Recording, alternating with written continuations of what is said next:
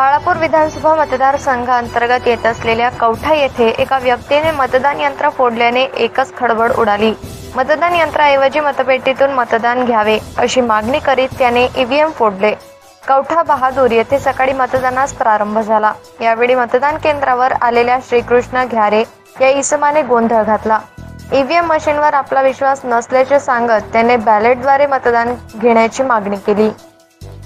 यावेळी निवडणूक अधिकाऱ्यांनी त्याची समजूत घालण्याचा प्रयत्न केला, परंतु ऐकण्याच्या मनस्थितीत नसलेल्या घ्यारे याने मतदान यंत्र जमिनीवर आदळले। यामुळे मतदान केंद्रावर एकच गोंधळ उडाला। बंदोबस्तावर असलेल्या पोलिसांनी लगेच त्याला ताब्यात घेतले। निवडणूक अधिकाऱ्यांनी दुसरे मतदान यंत्र बोलावल्यानंतर 1 तासाने मतदान प्रक्रिया पूर्ववत सुरू झाली। दरम्यान श्रीकृष्ण घ्यारे याला उरळ पोलिसांच्या ताब्यात देण्यात आले असून गुन्हा दाखल करण्याची प्रक्रिया सुरू आहे।